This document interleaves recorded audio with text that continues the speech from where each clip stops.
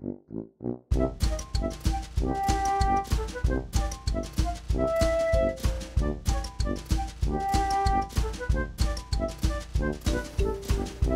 story of baby Roger begins with the story of his home, Roger Williams Park in Providence, Rhode Island.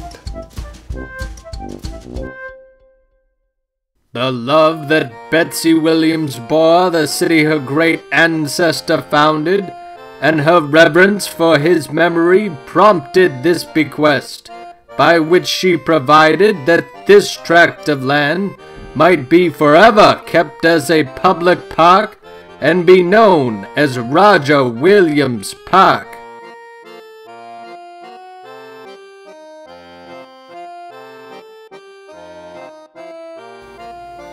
It quickly becomes a refuge from the city for all classes of society, from sweatshop children to wealthy business owners. It is truly a democratic playground.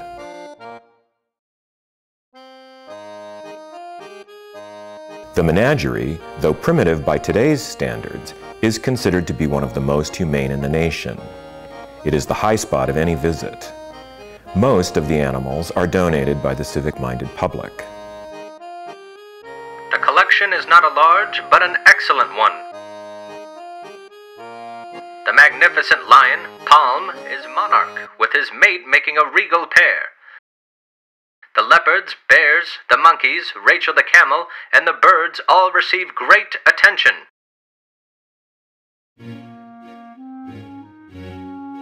A portion of the main corridor of the menagerie at Roger Williams Park has been roped off temporarily, and the farther end set apart as a nursery for an oriental infant of mastodonic proportions, which arrived from New York yesterday morning.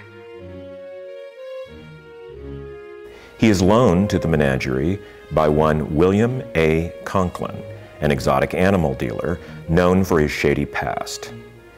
He was fired from New York City's Central Park Zoo for loaning out the zoo's animals to Broadway shows and boarding his friends' animals at the park's barns.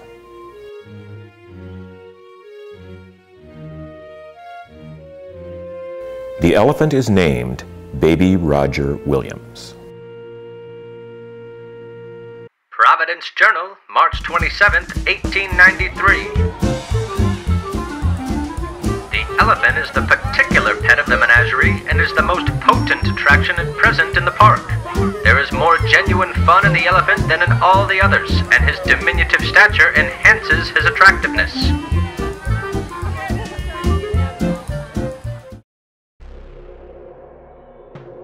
I cannot leave the baby elephant with you permanently, as I must cover my own expenses. Therefore, I must ask the city to reimburse me $1,500 for him if they want him to stay.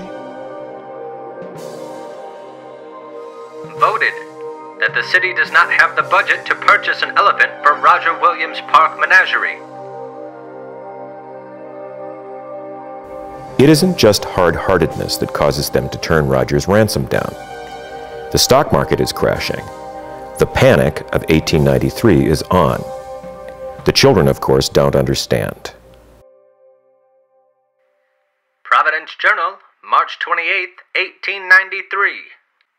It was positively cruel on the part of the men responsible to bring that baby elephant to the Roger Williams Park and then announce to the children of the city that he wouldn't be allowed to stay. As far as the city council is concerned, the public may get along with two ring-tailed monkeys and a buffalo with a beard like an anarchist. But this is the progressive era. Women march for the right to vote. Citizens toss out corrupt machines. Cities are made beautiful. The public is powerful and they are determined to have their way. In Providence, a heroine emerges.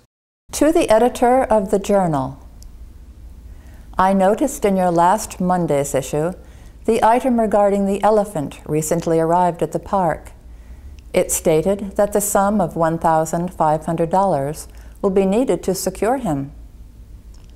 It has occurred to me that the school children might raise the amount needed. If some such plan could be carried out, it would not be long ere the $1,500 would be secured. What a source of pride and pleasure it would be to the children to be able to say, We bought Roger.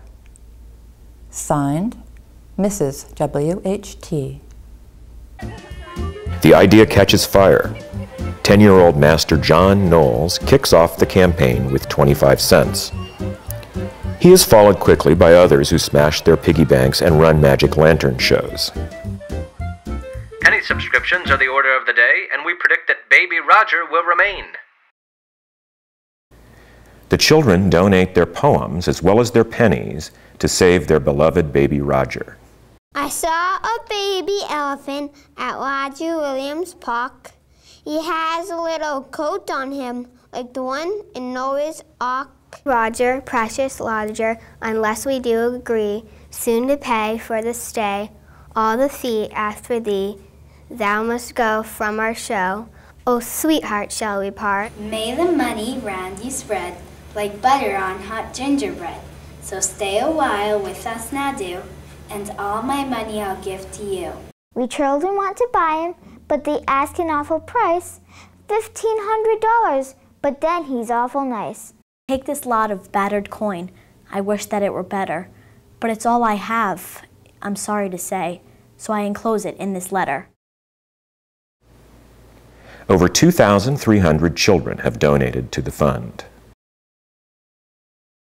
Dear sir, I beg to acknowledge the receipt of $1,500 received from you on behalf of the children of Providence and adjoining towns in payment for the baby elephant Roger. I think he will repay the interest taken in him by becoming a great pet. Thanking you for your kindness in this matter, I am very respectfully yours, W.A. Conklin. The children are heroes. The citizens have won. The handover takes place on Arbor Day, May 6th. Over 30,000 people attend the dedication ceremony. On behalf of the children in Providence, I herewith present to you a clear title to our beloved baby elephant, Roger. We give him to you to care for when we are not around. Treat him kindly for our sake.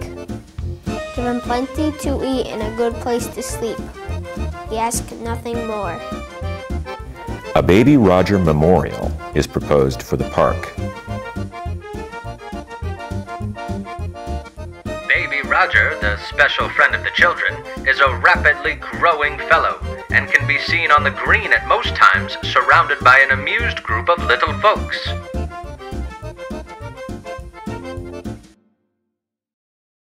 (1900). Arthur Martin, a Long Island filmmaker, comes to Providence after finishing his movie, A Unique Race, for the New York Sun. He films A Visit to Baby Roger.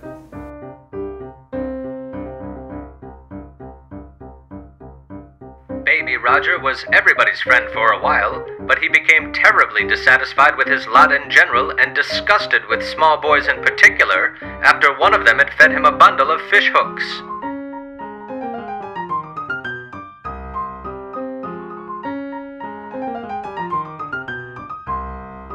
Fall River Times, October 24th, 1902. Baby Roger has a dislike for a policeman's uniform. Sergeant Potter of the police department was strolling through the park one night when he saw Baby Roger looming up by the lake shore. Roger jerked up his head with a snort, discerned by the moonlight the sergeant's brass buttons, and started after him. Up through the trees he dodged, the elephant crashing along behind him. Baby Roger, who had grown to be a pretty large baby during his 10 years of life at the park, was sold early in the year, as he had shown symptoms of developing viciousness. Providence Journal, May 26, 1903. There were few spectators of the loading, as because of the uncertain temper of the beast, it was decided best not to have the time of his departure too generally known.